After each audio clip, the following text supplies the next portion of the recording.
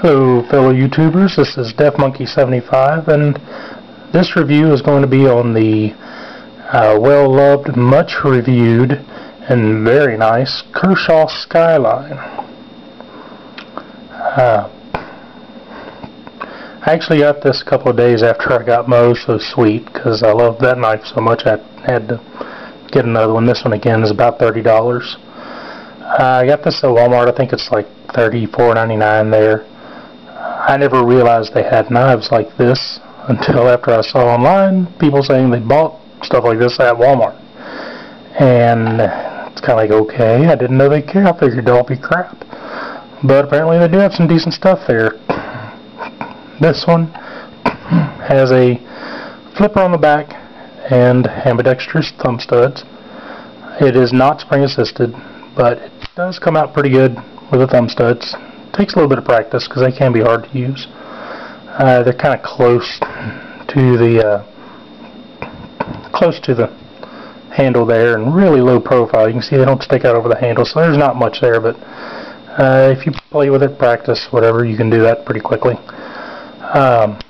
My preferred method, most people's, is this flipper tang on the back. You can flip it out. No wrist movement really needed. You might, again, have to practice that some because some people have to flip it to get it to lock. I guess just my fingers gotten used to it now, so I can get it come up pretty quick. It is a liner lock. Mine kinda only sits maybe with about a third to half of it on the blade. It makes me a little nervous, even with my light use. I might go in there and touch it up, just kind of run it on a bench stone a couple times or something, just see if I can get that thing to sit further in there. But it's pretty solid. I mean, it's normal use. It's probably not coming out. I just would feel better if it was all the way under the blade. It is a pretty decent and fairly thick liner lock for the blade size. Not too much thinner, doesn't look like, than the blade stock. Not a whole lot thinner. It's not as thin as the one, the Oh So Sweet. But I mean, that's, I'd just rather it be all underneath the blade. It has G10 handle scales, and this knife actually started my love and addiction with G10. So far, the other knives I've bought after this have all had G10 handles. So I mean, I prefer the feel of this over like FRN. Wood and some other stuff. I just love the way the G10 feels. Notice it does have only one liner. It's the liner that supports the lock mechanism. The other side has no liner whatsoever. It's just the handle scale, which this is essentially fiberglass, so I mean it's really pretty stiff. It's not going anywhere. Really light knife at 2.5 ounces. Has a 3 1/8 inch cutting area on the blade. The actual edge, is a 3 1/8 inch blade. It is a Sandvik 14C28N steel that they used on this. So that's supposed to be a better steel than what's on the Oh So Sweet, the AUS 6A. And this is one that is made in the US, has Kershaw on it. On the opposite side, it is 1760 is the model number, KAI, patented, made in the USA. This is a USA made knife for $30, and it's very nice. Came out of the box razor sharp. I mean, it just hair popping, I did have to touch this one up a little bit because when I got it from Walmart, got it out of the box, you can look at the edge of a blade under a light and see shiny spots if it's dulled or anything. Well, I happened to notice while playing with it, it had a couple of little shiny areas. And what I'm guessing happened is maybe somebody looked at it, like, they had somebody look at it, or maybe one of the workers used it, I don't know. But it's like maybe they cut on the glass countertop and just dulled a couple of spots in the blade. Nothing major, I touched it up. It's the rest of the blade was perfect. I just had to touch it up a little bit and get it back to perfection on those spots. But there's no visible wear or anything like that. It looks brand new. I mean, well, a little bit of wear after I got done with it, but just whenever I got it, it was brand new, no problems. I mean, I wasn't too worried about that. I'm pretty sure if, the workers or somebody hadn't fondled it or done what they weren't supposed to and cut on glass, it probably would have been perfect. Now, there's the clip. Now, again, it's a 2-screw clip. Something about this one, it doesn't move. It stays still, doesn't tilt. I don't know if it's just because the other one's 2 screws in an angle or what.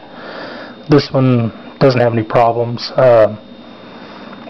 I said in my Oh So Sweet review that the clip moved, and it's probably because it had 2 screws. Well, this is one, probably because it has a bigger base here. The other one, the base is only as big as like the 2 screws in a row.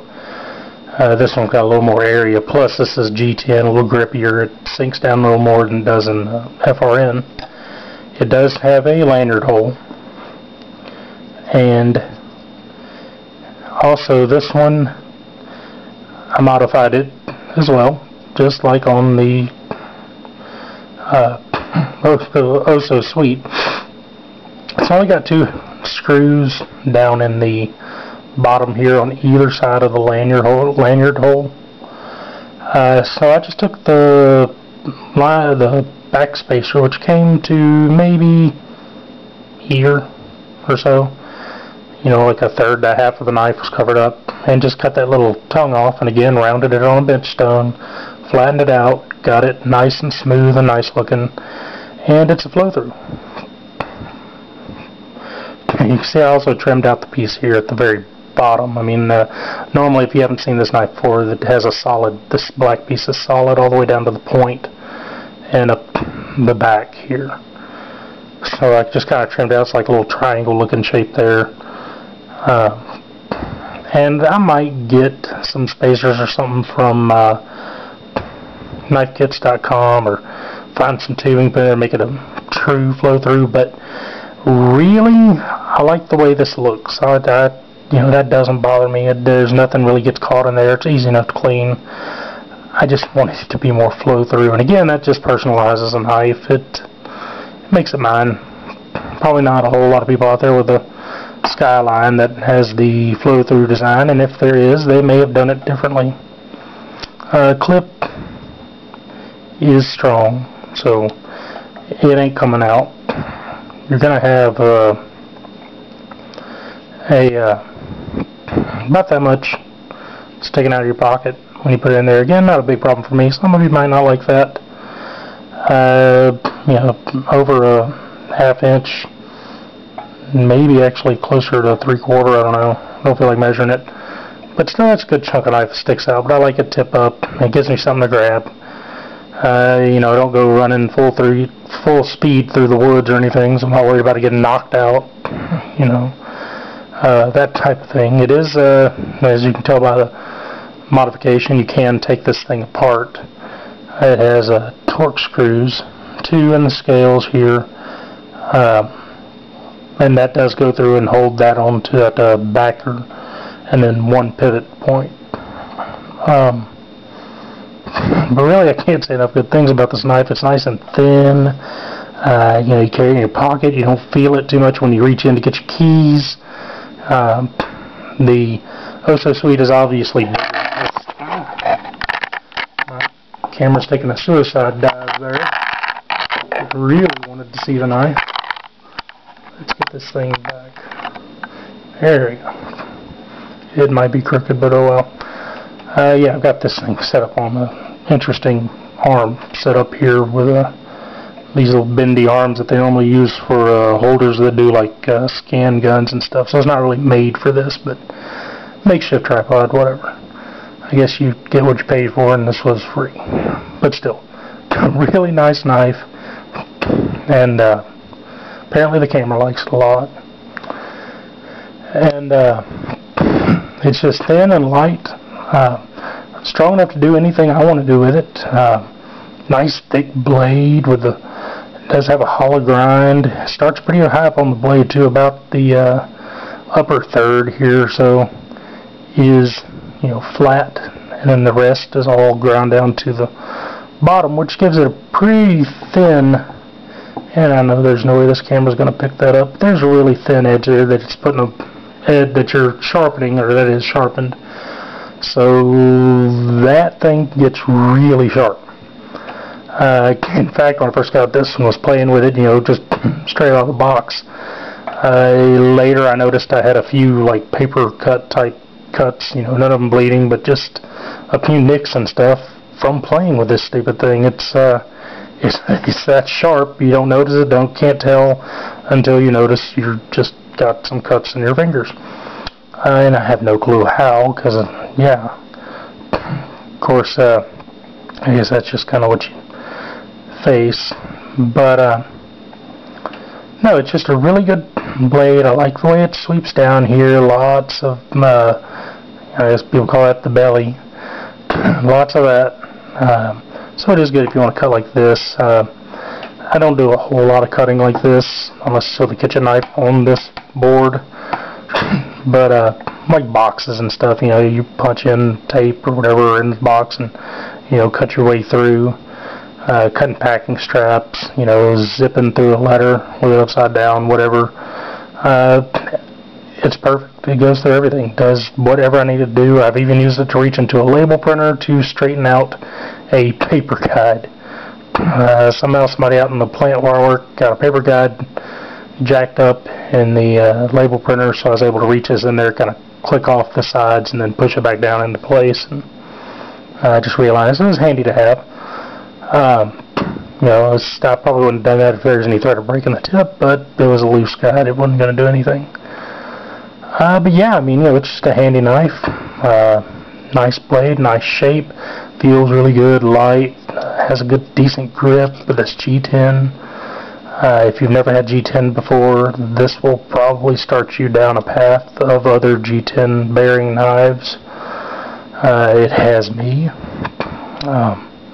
I mean, just overall a nice looking, sexy little knife. I mean, it's, you know, just really nice. So if you want a nice blade, something light, something you're not going to really notice that you have on you, something you can keep in your pocket, you know, clip to the side, reach through to get your change, phone, whatever, and it's not going to gouge the crap out of the back of your hand. It just feels nice and comfortable. Feels great in the hand, easy to deploy, should be legal most everywhere because there are no springs involved, no nothing, not a switchblade, not spring assisted, unless you're in some retardville that outlaws one-handed openers, which I've heard of that. This is a great knife for you know, $30 to pick up, or you get online, go to Walmart, whatever you want to do. It's just a really nice one. And it definitely, I feel, deserves every bit of praise I've seen online for this thing. Every single bit of adoration. Because it seems like everybody loves this thing. And now I know why. So, definitely highly recommended. This has been my knife review on the Kershaw Skyline. Y'all have a good day now.